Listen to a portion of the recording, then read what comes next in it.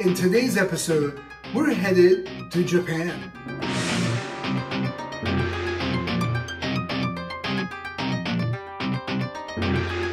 In Japan, one of the traditional Japanese gardens are called Chaniwa gardens, which is known as tea gardens. The main purpose of a Japanese tea garden is to attempt to be a space that captures the natural beauties of nature.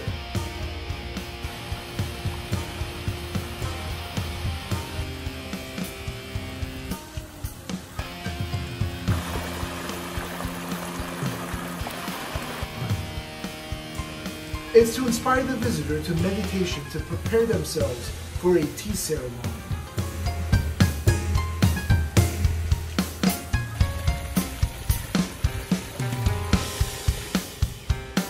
Now, moving on to the history of miso suri.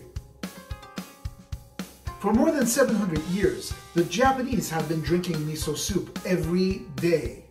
For the Japanese, miso is also known as food for the soul. Miso is the basis of a typical Japanese meal. Miso was mentioned in the early 927 AD as a soup ingredient for the wealthy in the 10th century.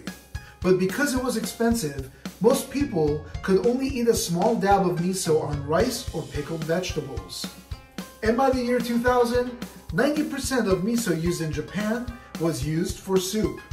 A rudimentary version of instant miso soup was developed by a samurai going to battle. Dried taro stems were simmered in miso, then braided into long ropes, which then the samurai wore around their waists. The samurai cut pieces of the miso simmered rope while on the battlefield, and pouring boiling water over it to create an instant life-sustaining ration. And now, let's head back to our tranquil place. Sekanoi minasan Rockin Raffi desu. Konnichiwa. You're watching Rockin Raffi's international cuisine collaboration. It's where I seek out 4 to 5 YouTubers that are home cooks or chefs and basically do a collaboration. Then I set forth a 4 to 5 course meal that each one of us will deliver a particular course for that country that is chosen. And you might be wondering where I'm at. I'm right here at the Japanese tea house in Friendship Garden, surrounded by serenity.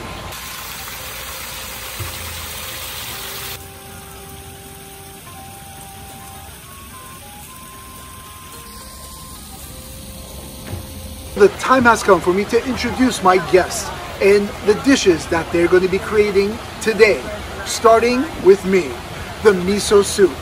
I'm going to create an authentic miso soup, and no Japanese meal can be a meal without miso soup.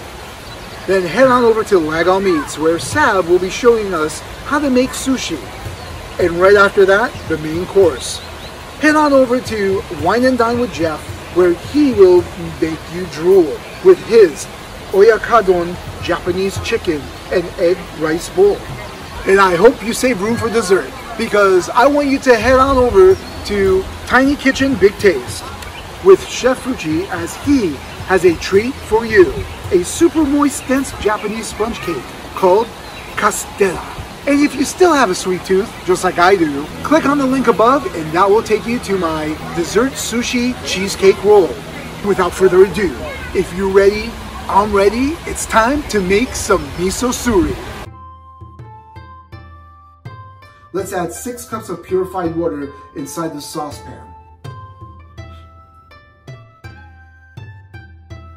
Before we add any kombu, which is dried kelp, let's go ahead and clean the kombu with a damp towel to wipe off any unclean particles. Never wash the kombu, because you don't want to remove this white substance that you see. That is umami. Umami is that flavor that you're looking for by adding this kombu.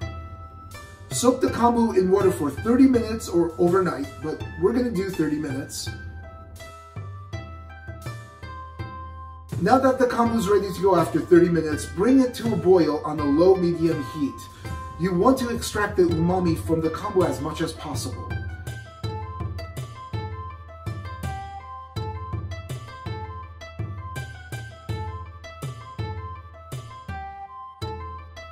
Right before boiling, discard the kombu. You don't want to leave the kombu inside because it will get slimy and leave a bitter taste.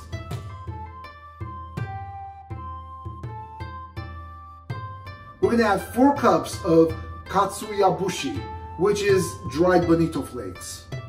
However, if you are a vegan and vegetarian, please skip this step. Do not add the bonito flakes to your kombu liquid, as bonito flakes are fish. When we add the dried bonito flakes, go ahead and let it simmer for about 30 to 60 seconds and turn off the heat and let it steep for 10 minutes. Using a mesh strainer, strain your kombu liquid into a bowl, and you can store this in the fridge for up to 5 days.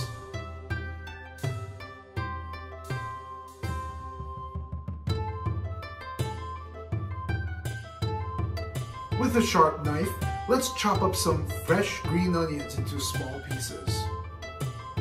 Now take your firm organic tofu and cut it up into small bite-sized cubes.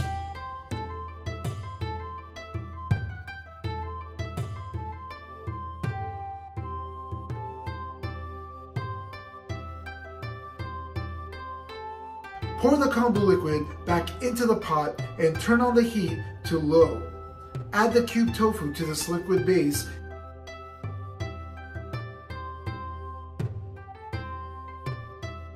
and now we're ready to add a total of 3 tablespoons of dashi by introducing 1 tablespoon at a time by pressing the soybean paste against the miso strainer while inside the liquid.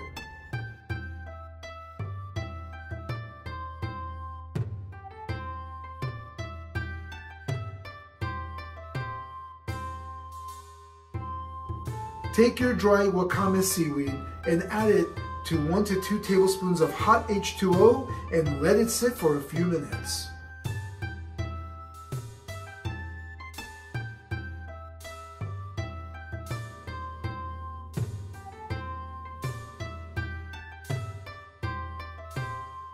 Now it's time to add the miso to our bowl.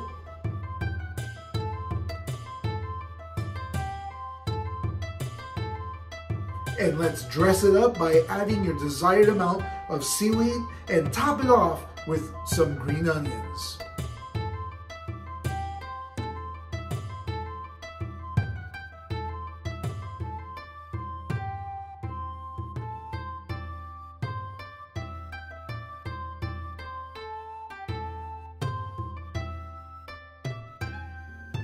And here we are, the authentic Japanese miso soup, made in the comfort of your own home.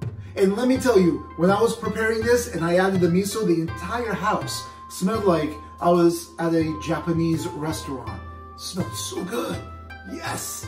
But what are we waiting for? I can't wait to dive into this one. So let's get a bite. This is as authentic as I've ever seen it be at any Japanese restaurant. This is going to be really good. Looking forward to biting this one.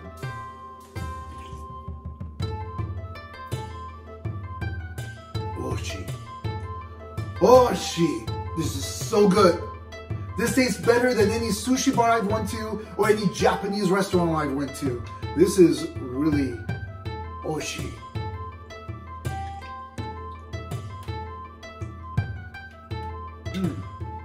This really hit the spot. It's really good. Make this at home in a matter of no time. Well, that just wraps up today's episode of this authentic miso soup. And don't forget to head out to the other channels as I mentioned in the beginning of the video. The link is right down below for each one of their dishes that they made for today's collaboration. And if you haven't already, don't forget to like, subscribe, comment down below. Let me hear your thoughts on this miso soup. Share with your friends and family, and that bell. Click on that bell so that you are notified when my next videos upload. And until next time, sayonara.